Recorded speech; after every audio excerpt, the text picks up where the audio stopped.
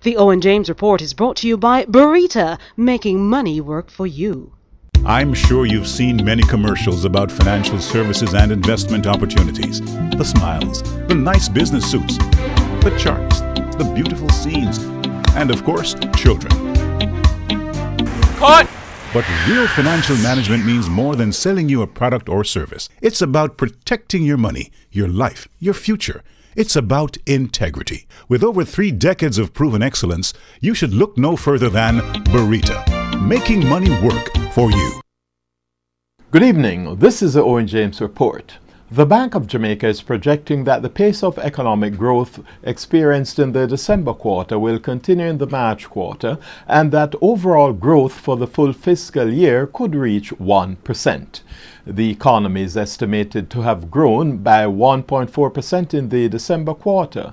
Now, Bank of Jamaica Governor Brian Winter, at his quarterly briefing today, based his projections for continued growth mainly on stronger growth in the global economy, as well as confidence generated from the implementation of policies under the extended fund facility agreed with the IMF. The central bank governor expects growth in certain key areas of the Jamaican economy. Increased economic activity is largely expected to be reflected in the performance of agriculture, forestry and fishing, mining and quarrying, hotels and restaurants, and construction and installation. For the fiscal year, therefore, GDP growth is projected to be in the range of 0 to 1% for the fiscal year, but the point estimate is now much closer to the upper bound of that range. On the matter of inflation, the Bank of Jamaica is projecting that inflation in the March quarter will slow to within a band of 1.5% to 2.5% and is maintaining its projection of 8.5% to 10.5% for the full fiscal year, which ends March 31. Amidst what's seen as huge market demand for West Indian Sea Island cotton and in a bid to Jamaican industry, the Japanese government today granted $106,000 to the Jamaica Agricultural Development Foundation to allow for much needed technical support to farmers. Now, at the signing ceremony today, the Japanese ambassador to Jamaica good-naturedly quipped that he hoped the project will be implemented in Japan time. The highest quality sea island cotton is found in the West Indies, where it's cultivated on a few islands and commands a premium price of $10 per pound, a price that's 5 times higher than the next best cotton.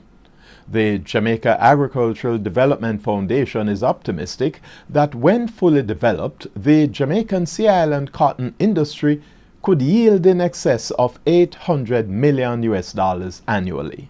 News on the foreign exchange market now, where all 3 regularly traded international currencies strengthened against the Jamaican dollar today.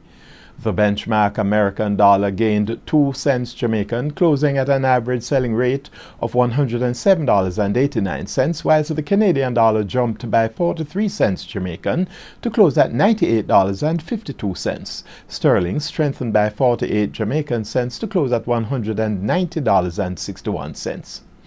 News on the market now, and gains by Carreras, Lime and NCB mainly triggered advances in the Jamaican stock market indices today. The main JC index jumped by 480 points, or 0.3%. 30 stocks traded today, with 11 advancing, 10 declining and 9 holding firm. The winners included Carreras up 3.9%, Grace Kennedy, Jamaican Teas up 4.4%, Lime, NCB, Sagicors Real Estate X Fund and Scotia Investments. The losers included Caribbean Cement down 5.4%, Caribbean Cream, JMMB Lasco Distributors and Paramount Trading down 6.25%. And that's the Owen James Report. Good evening. The Owen James Report was brought to you by Burrita, making money work for you.